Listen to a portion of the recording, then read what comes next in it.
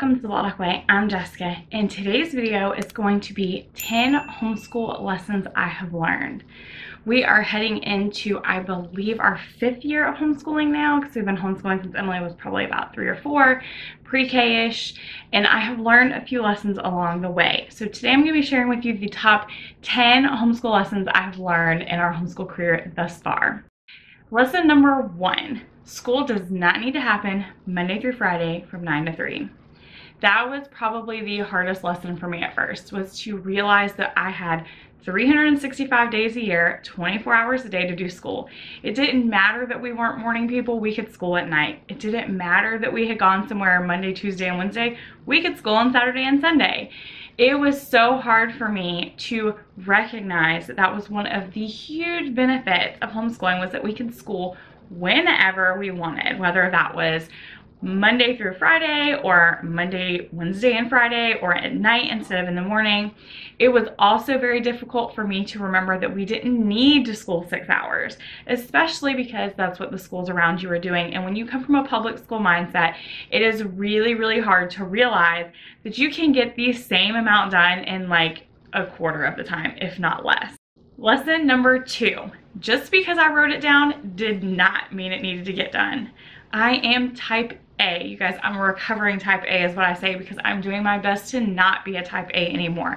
But before, if I had written it on a lesson plan, by goodness, I was checking that box. So if I wrote it down, we were getting it done. It was a very hard lesson to learn that just because I wrote it down didn't mean it needed to be written done. In fact, one of my absolute favorite homeschool items is erasable pens. So I write in erasable pens and then I erase it if we don't get it done. It doesn't have to be done. It's okay. It's okay that we didn't do it, or it's okay if we did it in a different way. So erasable pens are your best friend, or plan from behind. That is what I mostly do now. I write the things that I would kind of want us to do, like a bare minimum, and then anything extra we do, I write in after the fact. So did we watch a documentary tonight? Oh, that's school, write it down, but write it from behind instead of before. That will eliminate you needing to check boxes. That is a lesson I learned. Lesson number 3, I did not need curriculum or a co-op. When I first started homeschooling, I felt like I needed a curriculum for every subject, or especially because I have an only child, that I needed to be part of a co-op. It was something that I just felt like you had to do as a homeschooler. Like, you needed curriculum and you needed a co-op. That's what homeschoolers needed and did, right? Wrong. I don't need a curriculum. I can literally teach with books and games and be good. I don't need any curriculum. I like it. I specifically like the curriculum that I write because I write it tailored to my daughter, so it works best for her. But I don't need curriculum for any subject, and neither do you. And you definitely don't need a co-op. I certainly didn't. Our closest co-op was an hour drive, and it was one of those where the parents had to be part of it or teach or do something. And while it was a wonderful co-op, it was not the best fit for our family because it took away such a large chunk of our day. And then especially when we had some things happen, it just made it not the right fit. Our family, it was too much. It was too big of a deal for us. It was not worth the investment that we were putting in. That doesn't mean there's anything wrong with co-ops. If you want a co-op, by all means, join one, but you don't need one to homeschool. Lesson number 4, I did not need all the things. Now, don't get me wrong. You guys know I like things. I specifically like books and games, but I don't need all the things. I will never forget the first like 2 or 3 years we were homeschooling, and the back to school sales would happen, and I would buy 10 boxes of crayons because they were 5 cents, and 5 boxes of markers, and I would buy all the spiral notebooks. And Target dollar spot, man, it would get me every time. I would buy every workbook and every book. You guys know what? It's been 5 years. The covers change and the look changes, but it's the same workbooks and the same books that they put in the dollar spot at Target every year. Target and Dollar Tree. They're gonna be there. They come out every year. And I've learned that. So if I'm not gonna use it right now, I walk away from it, because it is more beneficial for me to wait. And I promise you, I could show you right now, I have enough crayons, markers, and glue stick to run a small daycare in my house, because I bought so many and we didn't need all of the stuff. We don't use all of it. We're not a school, you know, it's just different. Lesson number 5, that it was okay to take a day off just because. We don't need a reason. We can take a day off anytime we need to. It's okay if I wake up and I'm cranky and she's in a bad mood or we didn't get enough sleep to just say, we're gonna take today off. That is one of the benefits of homeschooling. That was a very difficult decision and kind of mindset for me to reach, because I felt like I had planned that we were gonna do school today, and we know that I just talked about the fact that I'm type A, so it was difficult to deviate from that plan. So it was a hard lesson, but I finally learned it was okay to just say, we're just gonna take today off. And we're gonna call it a just because day. Lesson number 6, to teach the child in front of me. All right, you guys, this was a difficult one, because when you are a new homeschool, you are looking to other homeschool moms to tell you what to do. You want them to tell you what works for their family, and I was no different. So I would find curriculum that worked for somebody else and expect it to work for us. Or even better, I would buy curriculum that appealed to me, and I'm a visual learner, and it didn't necessarily appeal to Emily, who was an auditory learner.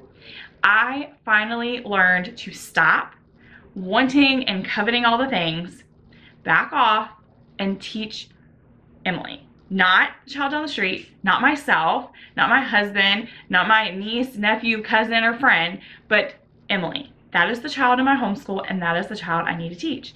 I promise you, 9 times out of 10, anytime our homeschool goes off the rails, it's because I have forgotten to teach the child in front of me, and I am doing something to teach somebody else. Lesson number 7, gaps are inevitable. You guys have a video all about gaps I will link up here, but honestly, gaps are inevitable. They're gonna happen. There is no one person in the entire planet who does not have gaps in their education. There is going to be something in some subject that your child did not learn, something you didn't teach them, something they forgot.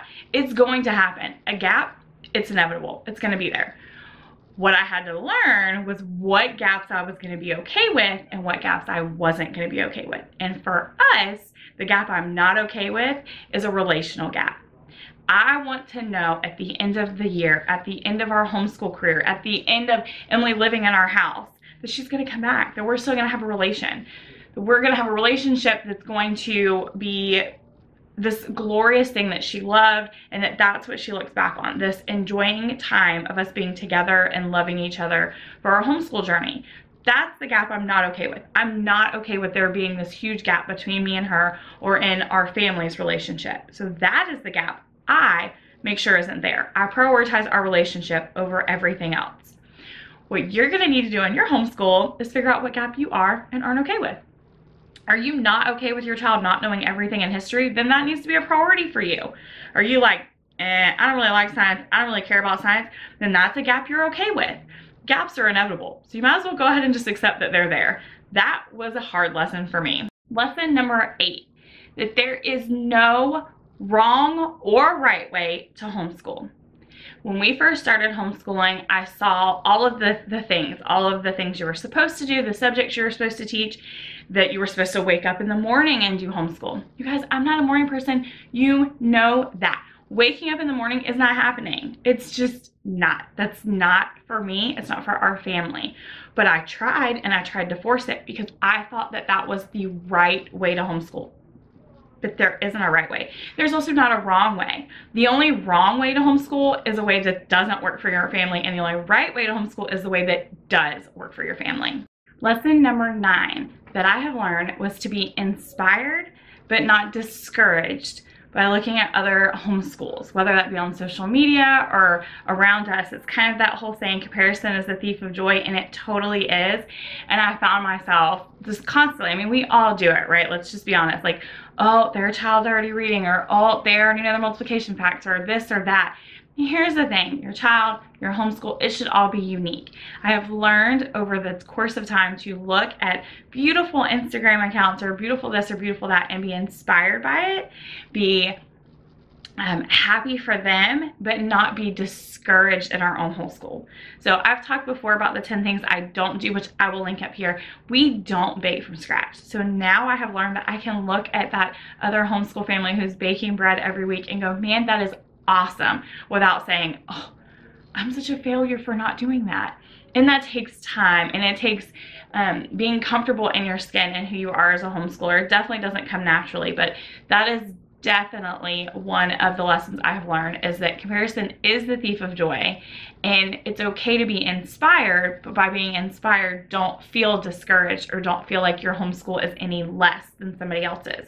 Everybody's homeschool is unique, and if you watch that 10 things I don't do video, you're gonna see that there's things I don't do so that there's other things I can make room for, and those homeschoolers are probably also not doing something in order to make room for the things they are doing. Homeschool lesson number 10 is loosen up and enjoy the ride. That was one that was probably the absolute hardest for my type A personality. But at the end of the day, I don't want to look back on our homeschool journey and have nothing but memories of us sitting at a table doing something boring or yelling at each other or crying because we don't get it or pulling our hair out.